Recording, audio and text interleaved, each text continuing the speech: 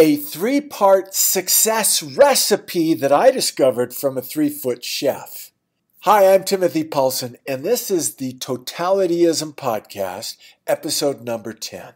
This podcast is all about helping you become everything that God created you to be. It's about merging art and theology in such a way where it comes to life with principles to help you go to the next level. Now, to the recipe. It has nothing to do with food. It's a powerful recipe for avoiding failure while enjoying greater success in life and becoming everything that God created you to be.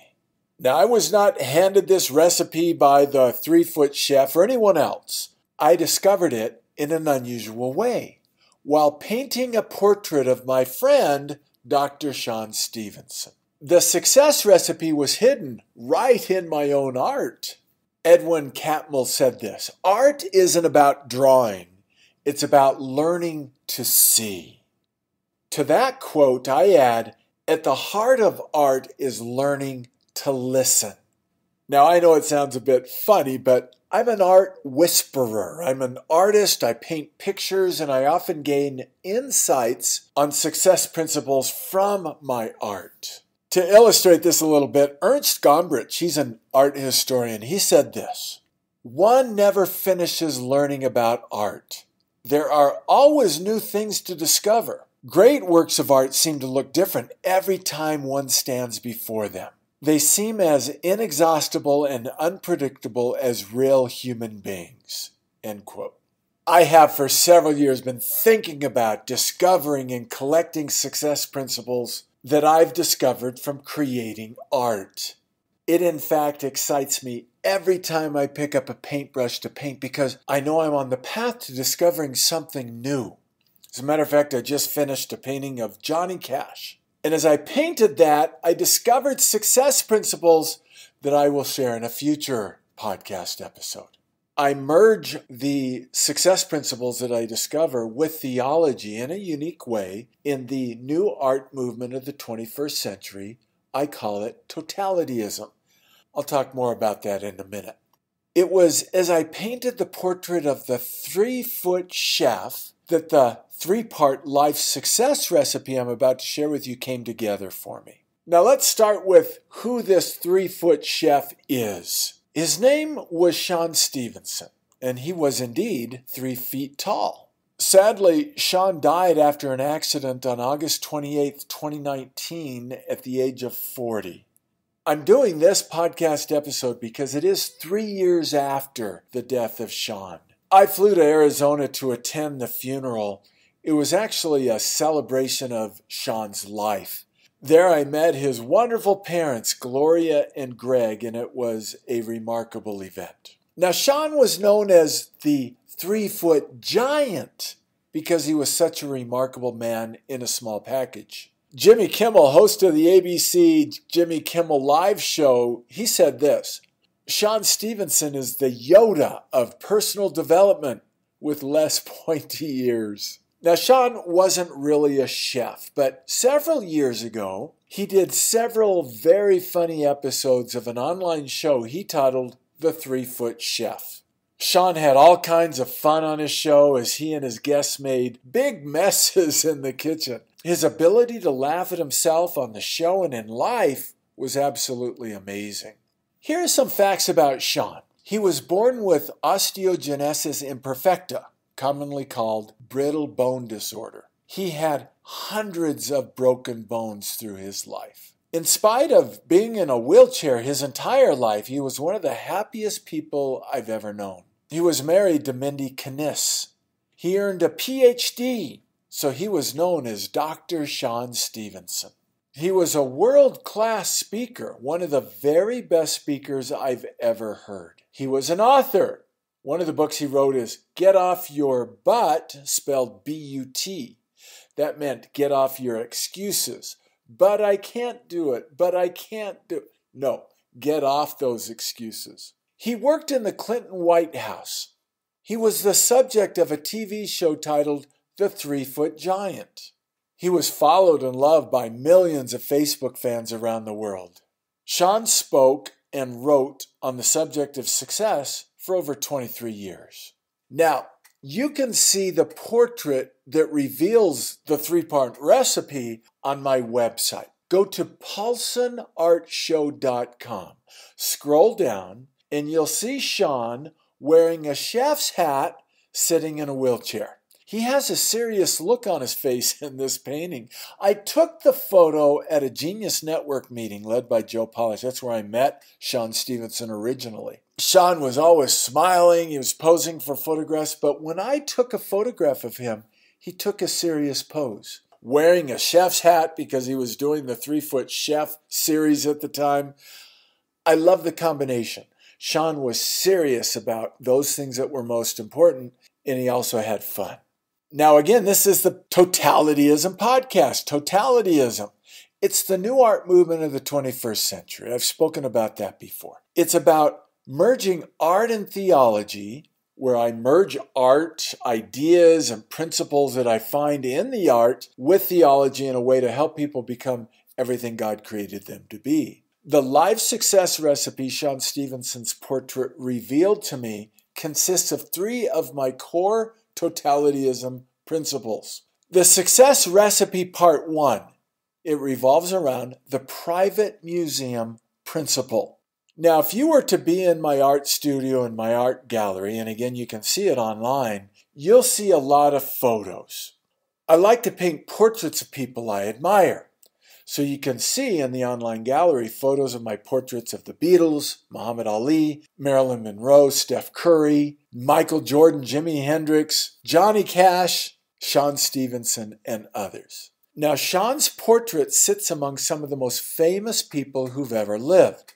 Is he in the same category as the Beatles, as Marilyn Monroe, as Michael Jordan?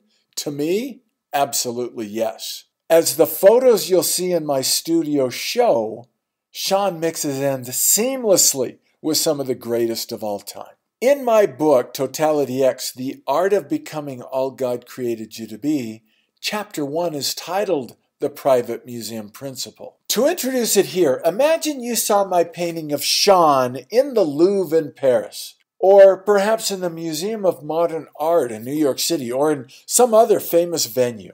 How would you feel about the painting of Sean then? The painting would be honored. It would be greatly appreciated and appreciated in value because of where it is and the company it keeps. On the other hand, let's say somehow the Mona Lisa could be smuggled out of the Louvre and placed on the wall of a diner somewhere. People would not give it a second look because they would assume it was just a cheap copy. So I'm talking about the same paintings, different venues, different value, different appreciation. So just as a painting put into the right environment becomes more valuable, when we put ourselves and others into an honored and respected state that's mentally and or physically, things change. In my physical art gallery, I have a painting displayed in a private room all by itself. I have a crowd-control rope in front of it to protect it from visitors. There's special lighting and a security camera in the room as well. Again, the painting is titled Rise from the Dust, and it's priced at $1 million. Now, what painting do you suppose attracts the most attention from visitors to my art gallery? You're right, it's Rise from the Dust. Visitors want to know all about it. They look closely, they admire it, and they want to spend time with it. It's what they talk about to friends after they visit my art gallery. Now, here's the rest of the story with this painting. Several years ago, I purchased an old dusty painting at a yard sale for $7. It was a black and white landscape that I transformed into a colorful abstract painting.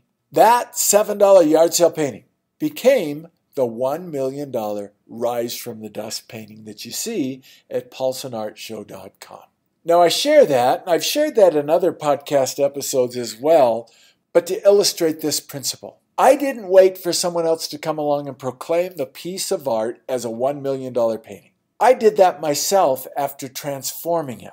It was natural for me to do after I put it into the private museum-like state in its own room in the gallery, honored, revered, and respected. So how does this apply to you? You can do the same thing with yourself, with your marriage, with your family, with your work, with your business, with your health, and so forth. For example, if you were to honor and revere your marriage and your relationships as priceless, how will you act differently? How will you treat others? If you were to treat your business, your career, and your clients as if they are invaluable, what will you do differently? If you were to treat yourself as if you were a remarkable piece of art, what would you change about how you take care of yourself? How would you eat and drink differently? How often would you exercise? How much more would you sleep? What would you fill your mind with? So merging this concept, private museum principle, with theology, you are a beloved child of God. This puts you into what I call the private museum of eternal greatness. Here's a great quote from Sean. What I discovered shocked me. In fact, we become exactly like those we hang out with most. When you place yourself in an environment, you eventually become the environment. It's inevitable. End quote. Here's what I want to emphasize. Just like Sean, you belong in the company of the great ones. Sean welcomed himself into the presence of greatness, not out of ego, but out of high self-worth. He belonged because he made up his mind he belonged, and you can belong too. Now, I observed Sean for years. He was comfortable anywhere, whether it was in the presence of the President of the United States, or the Dalai Lama, or iconic billionaires, or in speaking in front of an audience of thousands of people, or as a funny chef making a mess as he cooked before an online audience, he always felt at home. When I look at my portrait of Sean, I get the feeling that he's inviting and welcoming you and me onto a higher plane with him. Part one of the recipe is this, the private museum principle. Value yourself more. Value your relationships more. Value your health more. Value your business or your career more. Picture and welcome yourself side by side with the great ones and realize you belong right there with them. Remember that you are a beloved child of God and you have a great eternal worth. And through Christ, no matter how low in the dust you ever find yourself, He can raise you up. Rise from the dust. Okay, success recipe part 2, the love and grow rich principle. Everyone loved Sean. I witnessed people eagerly gathering around him at live events. He was always one of the most popular people in the room. And he got well-deserved standing ovations when he spoke around the world. As I painted Sean's portrait, stroke by stroke, I felt an incredible love for him. As much as any painting I've done, I wanted to do a great job on this one because of the love I feel for Sean. More than once, I stepped away from the painting and I said to myself, I sure love this guy. As I painted Sean's eyes and the sparkle in them, I discovered why I and so many others feel such a strong love for Sean. Here it is. It's because Sean loved others first. Whoa, that's it. Sean enjoyed life's riches because he loved others first. I went online to search Sean quotes. I found the following that is congruent with what I feel about his portrait. He said, I love everyone. Why? The moment I dislike someone, they own me. They own my energy, thoughts, feelings, etc. He also said, find people who love you unconditionally, surround yourself with them, and bring them the same level of intensity. Now, Sean led with love for others and found and surrounded himself with people who loved him unconditionally. I am definitely included in that group. Now, here's a higher source that reinforces this principle. From the New Testament, 1 John 4:19. We love him because he first loved us. I've written and spoken around the world about the power of love. In my book, Totalityism, chapter 15 is titled The Love and Grow Rich Principle. And guess what? It features my painting of Sean and a chapter about him. There are various aspects to the Love and Grow Rich principle. The thoughts and feelings I had while painting Sean's portrait illuminated one of them. There's great power in loving others first. Emmett Fox said, if you could only love enough, you could be the most powerful person in the world. Again, Sean was an amazing speaker. But there are other great speakers in the world. He was a terrific personal development author. But there are many other fine authors out there. What separated Sean from the others? He loved his audience first. He loved people first.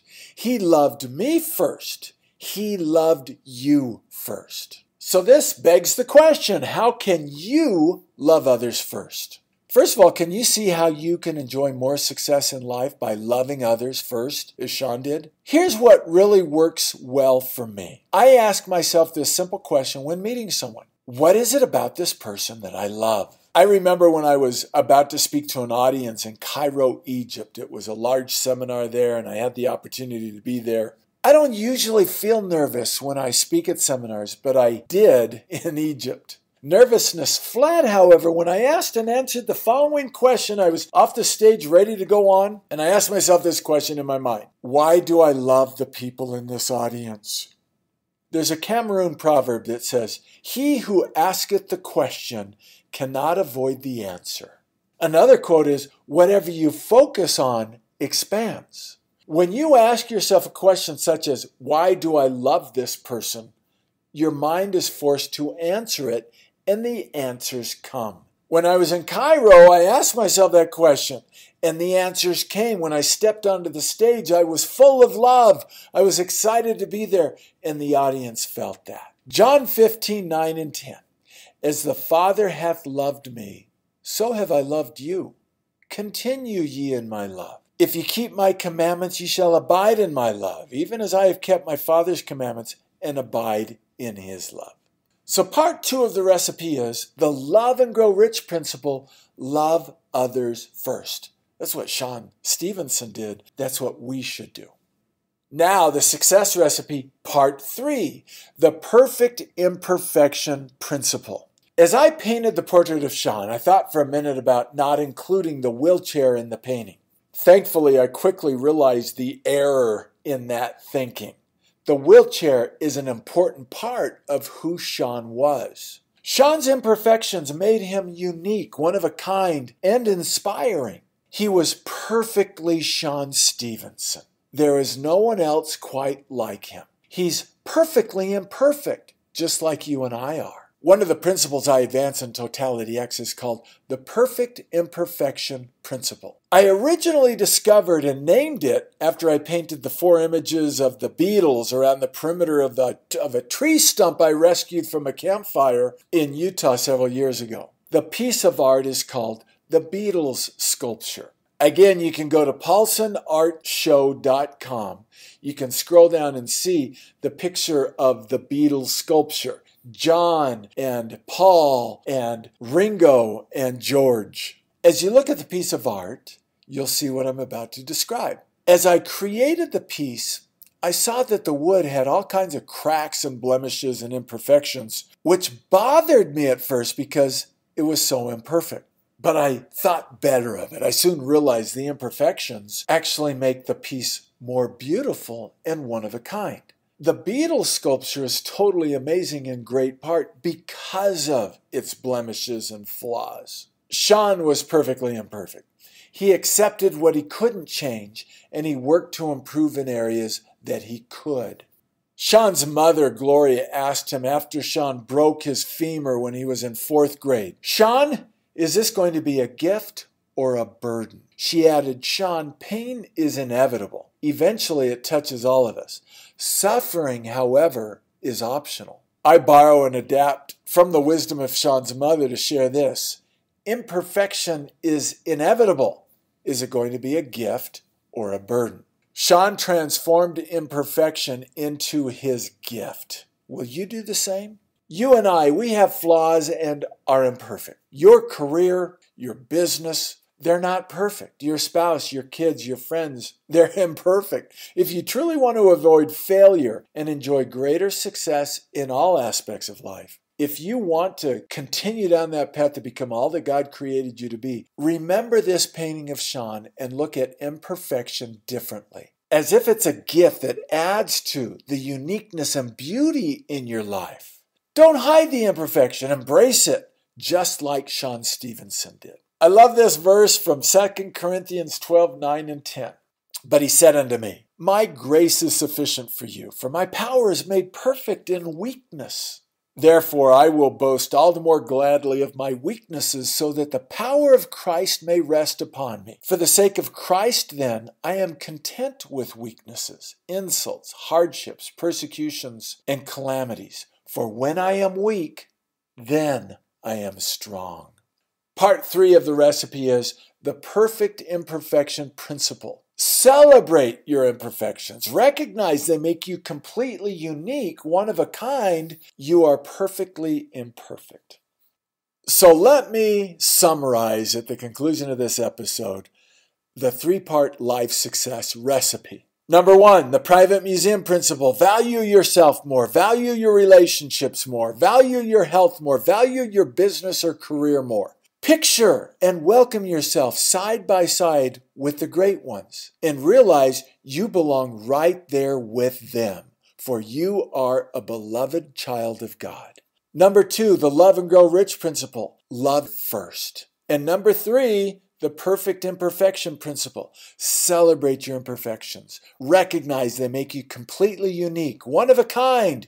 You are perfectly imperfect. Can you see how this recipe can be valuable to you? Einstein, he said, anyone can know, the point is to understand. I invite you to deeply consider these things. In order to understand all I've shared in this episode, implement the recipe. I do have a resource for you. I will send you a cheat sheet. I'll email it to you. All you need to do is email me at timothypaulson1@gmail.com and request the implementation cheat sheet. I'm glad you joined me for this episode. I miss Sean Stephenson. I love Sean Stephenson. 3 years have passed and there has been a void, but I will always remember him. And I will always remember, I will never forget the 3-part success recipe that I discovered from this wonderful man, the 3-foot chef, the 3-foot giant.